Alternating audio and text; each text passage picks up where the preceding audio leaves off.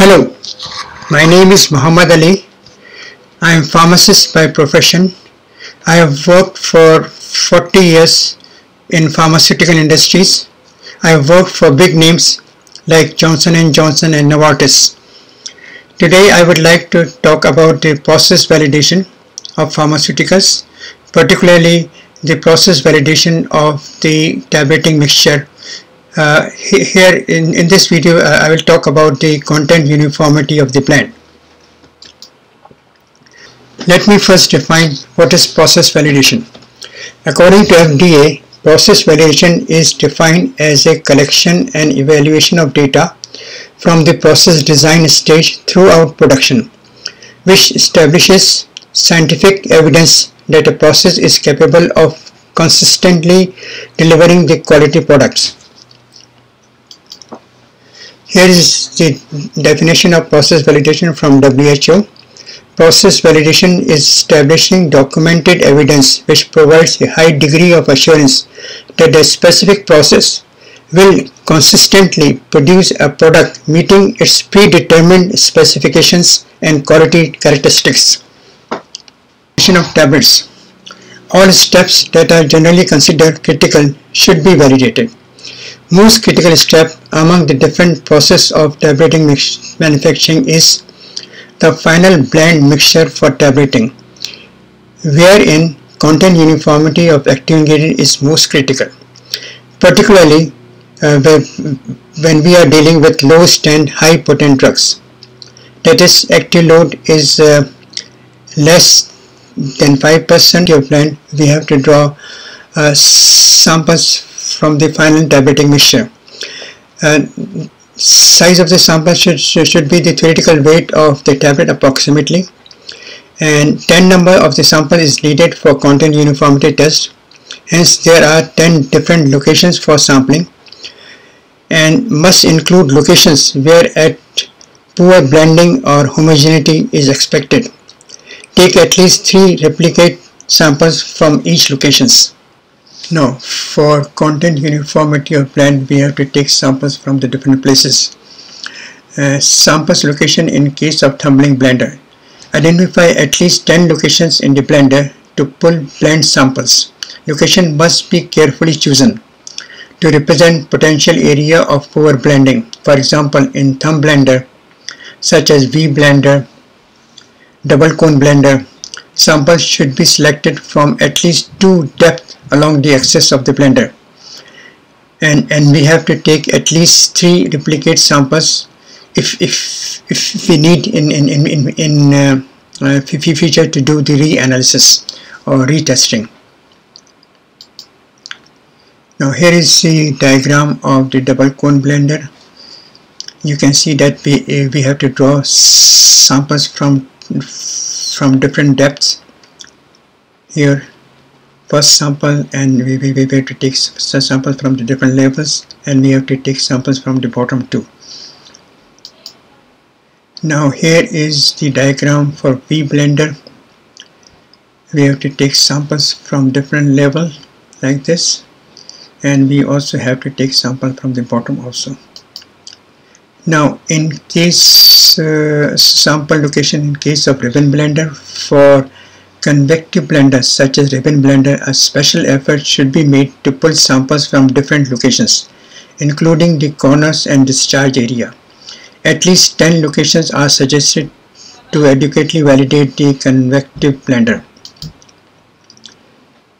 Here is the diagram for the ribbon blender, and we have to take samples from the corner also, from the middle also.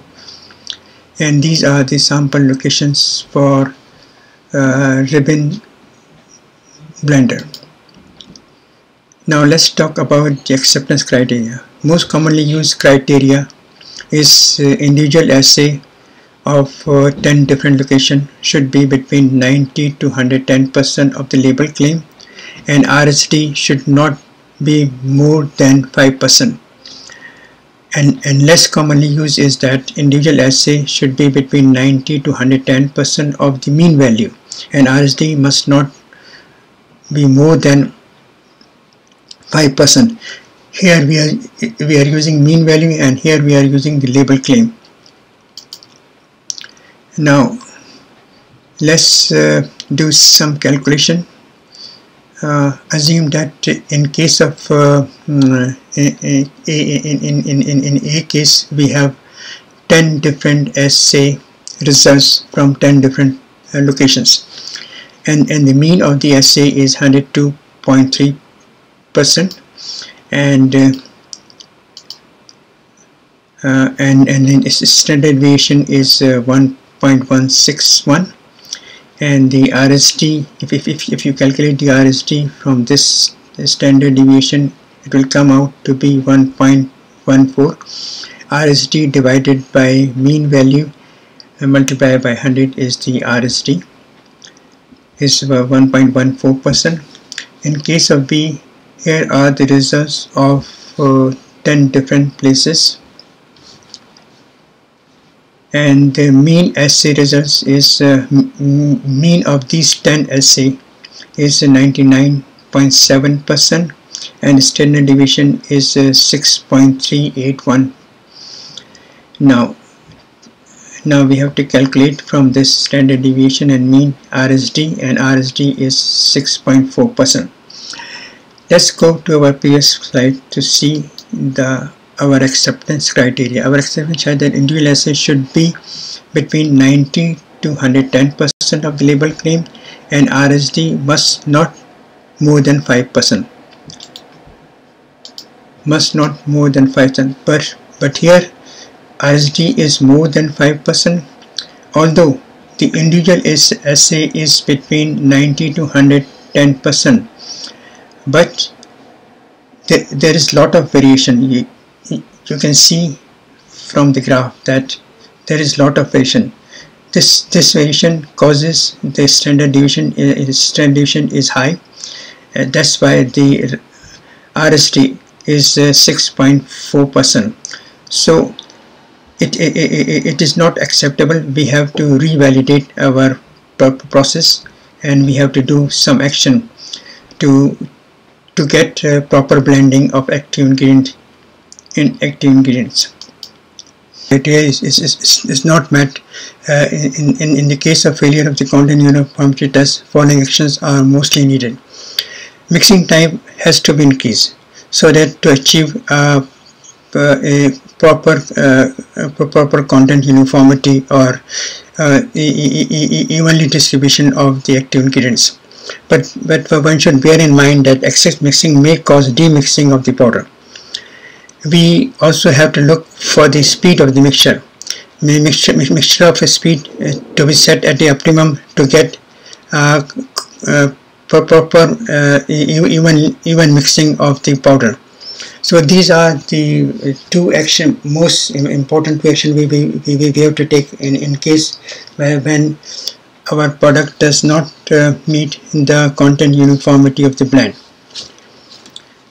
And as I told you before, that content uniformity of blend is very important in case of highly potent and life-saving drugs. Thank you very much.